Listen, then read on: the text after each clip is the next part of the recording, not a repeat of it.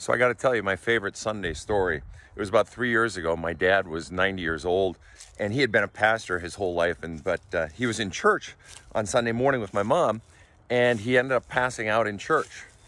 And ambulance came, all that shit, right?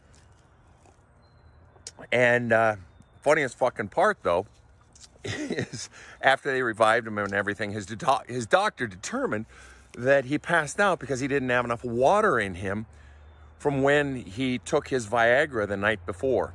I guess when you take Viagra, you have to drink a lot of water, and he didn't, and so he passed out from dehydration.